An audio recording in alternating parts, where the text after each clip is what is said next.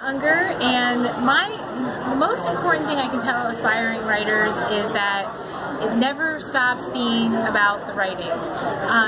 Write every single day, read every single day, because I think a lot of aspiring authors think that like the publishing contract, that's the end of something, that it's a windfall, and that, you know, after you get this writing contract, you know, it's like some big prize.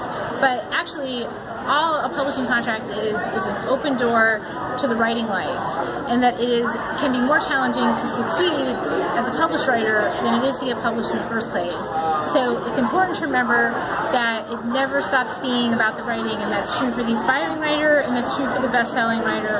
Always be working on your craft, and always, you know, for myself, I know I just want to be a better writer every day. That's what continues to drive me, and I think that that's the goal that every writer should have, no matter where they are in their career.